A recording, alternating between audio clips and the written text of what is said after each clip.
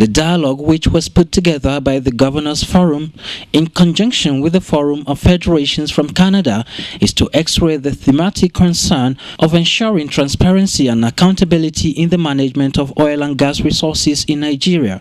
Governor Amaechi, who was accompanied by the Governor of Delta State, Dr. Emmanuel Uduaghan, squarely linked the poverty level in the country to the mismanagement of resources by the ruling class vis-a-vis the resultant social upheavals that now bedevils the country.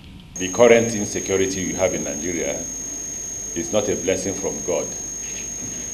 It's a product of poverty. President of the Federation, Mr. George Anderson, in explaining the rationale behind the choice of Nigeria as one of the countries selected for a study, also highlighted factors affecting the dynamics of oil and gas in federations to include the size of the industry, regional distribution of resources, and the population of producing units in which Nigeria and Venezuela share common similarities.